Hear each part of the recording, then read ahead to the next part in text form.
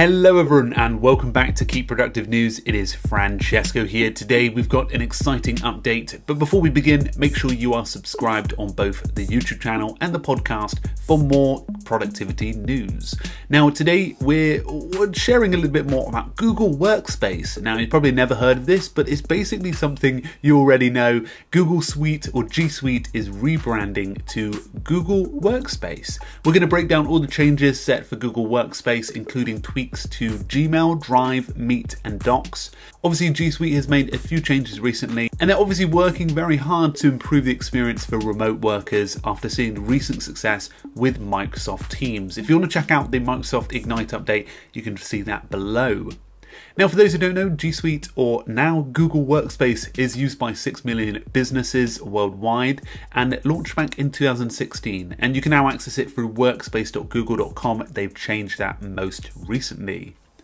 So Google, in their official blog post, stated they have 3 major changes for this: a new look in terms of the logos, a new integrated user experience, and better ways to get started.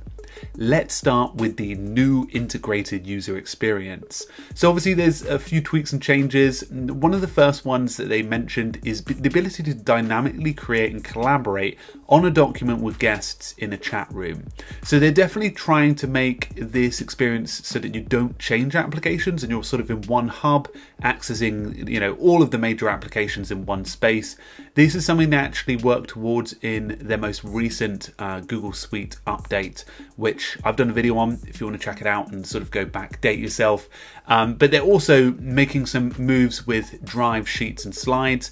And apparently you can now preview a linked file without actually having to open a new tab so that you spend less time moving between applications. Now, they're just trying to really make this experience a lot easier for you so that you're sort of getting the headaches out of the way and making it more integrated. They also, beginning today, will allow you to mention somebody in a document. And apparently a smart chip will go and give you contact details, which is basically meaning a little bit of card pops up, and whether they're inside your organization, it will provide context and suggested actions like being able to add that person to contacts or reaching out to that person via email, chat or video. So they're just enhancing a few of the natural integrations that you would expect in an application like this.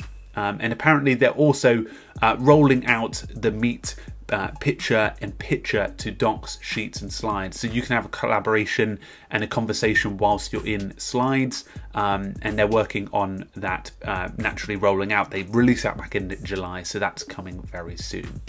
So as you can imagine, some smaller tweaks to the experience, but just making it more of a hub versus this separate experience in each different application. So when it comes to the new look, in coming weeks, apparently you'll see 4 new color icons for Gmail, Drive, Google Calendar, Meet, and our collaborative content creation tools like Docs, Sheets and Slides that are part of the same family. And I must say the logos aren't too bad. They feel very googly.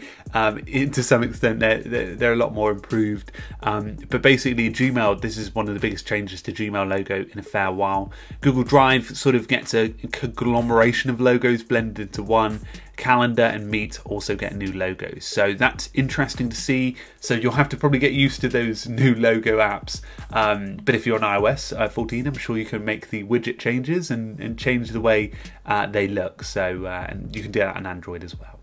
But folks, hopefully you enjoyed this feature. I'll make sure to include the blog post that Google posted about this below.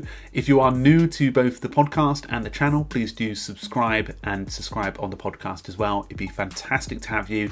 And if you want to hear more about productivity tools and softwares, do become a subscriber here. Anyway, folks, I'll talk to you very soon. Cheerio.